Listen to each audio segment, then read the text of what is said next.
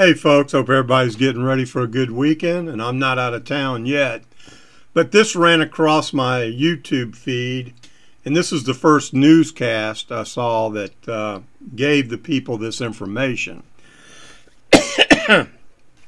I gave it out months ago in my community post.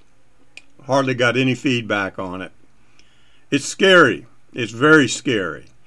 The problem is they don't know how many more of these illegal Chinese labs are here in the country making viruses to kill us. Because they're showing just HIV, I think, and Ebola. There are a lot more viruses they were creating in that lab, and they don't know how many rats got out either.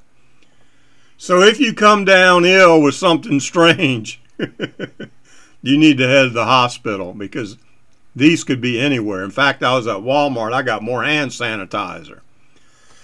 I don't trust them. I don't trust them, to be honest with us, because they had this information back in March of this year. They didn't even publish it till August. And now it's coming out on the mainstream media. But it's true, and they don't have a clue how many more of these labs are around. But here you go. Y'all have a good one. I'll talk at you later, maybe. Bye.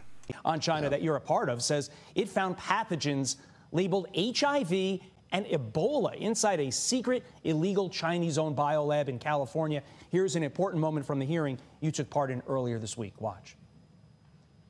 How many of these labs exist throughout the country? We don't know that.